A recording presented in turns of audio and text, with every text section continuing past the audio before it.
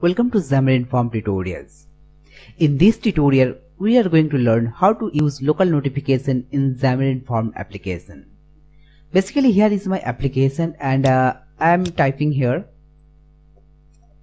hello there, and after clicking on the send notification button, it will show the notification, and this notification pop over the screen and it will take a sound. Okay, so how to achieve this inside our Xamarin Form application? So local notification is a platform specific features in Xamarin, so we need to implement it inside our separate platforms. Basically, here we are implementing the local notification inside Android project and iOS project also. So first of all, we are going to the PCL project, and inside the main page I am taking a single entry and a button for sending the notification, and from this entry I am giving the notification body. So inside our main page .xaml.cs, I am just implementing the send notification button, and I am calling the create notification method inside our interface. So here is my iNotification interface. I already created this iNotification interface inside our PCL, and here I am declaring the single method that name is create notification, and I am passing the two parameters. One is string for title and one string is for messages. That means the notification body and the notification title. Okay, so we need to implement this create notification method inside our platform specific project. So go to the Android project and create a class called notification helper, and this notification helper, inside the notification helper we just create 4 variable, and the first variable is context. Context means the activity. Basically we are using Xamarin Form application, so Xamarin Form application takes only single activity inside the Android, so the activity name is main activity. So we can notice that inside our Android project we only have the single activity, that's called main activity, and this is our entry point of our Android application. So basically inside the Xamarin Form application we only have one activity that called the main activity. So we need to take this activity inside the context. So here is the context, and inside our notification helper constructor we just take the context. So the context is android.app.application.context, that means the main activity. And after that I am creating the notification manager variable and the notification component builder and also the notification channel ID. So we know that if our Android OS is 8.0 less than 8.0, then we don't need to create the notification channel. So what is notification channel? Basically Android 8.0 launches the notification channel for separating the categories of the notification. So that is called the notification channel ID. So that is the main reason we need to use the notification channel for the notification if our application target is 8.0 and later. If your Android application is not targeting the 8.0 and later, then we don't need to create the notification channel ID. But nowadays all our application must be support the higher versions of Android, so we need to set the notification channel ID. So I am giving the one random channel ID. You can create any of the channel ID and you can use any of ID. So okay, so inside our constructor we are just taking the context, and here we are implementing the create notification method. So this notification method taking 2 arguments, the titles and messages. And so here I am creating the sound, and the sound are coming from the resources, and here is my resources raw and notification. So that means inside our Android application it have the resource folder, and inside the raw folder we just put a notification sound, and this sound format is WAV. Okay, so here is our notification sound. After giving the notification sound, we are just passing that sound to the alarm attribute, so that this sound will be play when the notification pop overs. Okay, so here is our builder, and we are just creating a new builder and passing the context.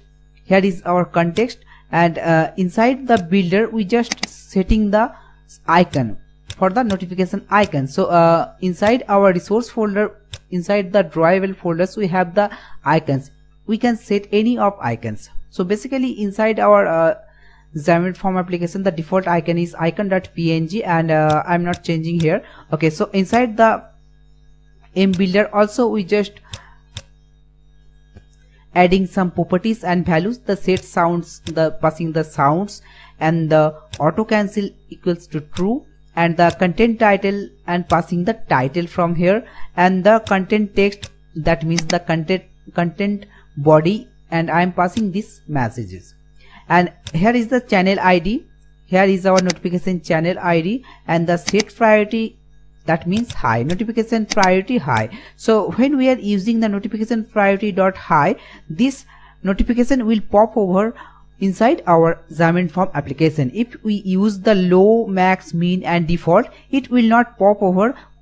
The notification will show only inside the title bar. It will not pop over. Okay, so here I am using high, that means the notification will be pop over inside our screen. So after that, set vibration, and I am giving the long array. Okay, so and the default sound and the visibility public, and the set small icons. So that's it. After creating the notification manager, we just checked if our SDK version is greater than Oreo and equal Oreo. Then we just create the notification importance, and the we just here creating the notification channel, and we just enable lights, vibration, set sounds, show notification batches and importance, and the vibration patterns. Okay, so after creating the notification channel will build the notification channel ID, and this notification manager will create the notification channel by this method, notification manager dot create notification channel, and we are passing this notification channel. Okay, so after passing the notification channel, the notification manager will be notify the notification to our application. So here is our Android notification. So here we just implement the notification inside our Android project. So we have to go to the iOS project also. So inside the iOS project, we just create a simple notification helper class.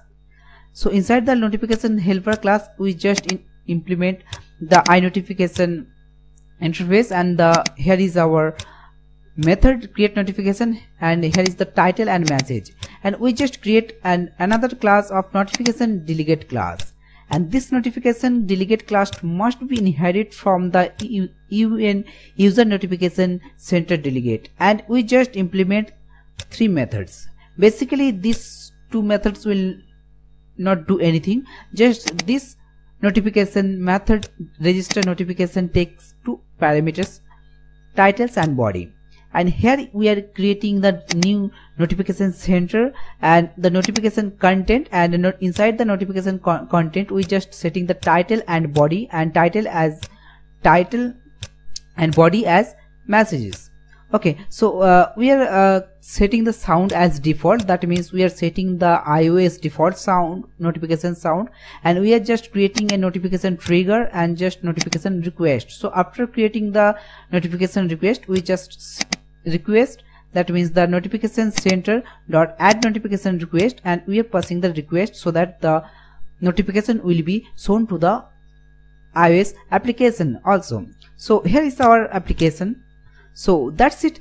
We just implement the notification helper class inside the Android application and also the iOS application. So this is the very simple task, and just remember that when we implement the method inside the notification helper class and we are inheriting the iNotification interface, we must be include the dependency of that, because we are calling this create notification method from PCL project using dependency services, and using the dependency services we are calling the create notification method, so that we need to use the dependency types.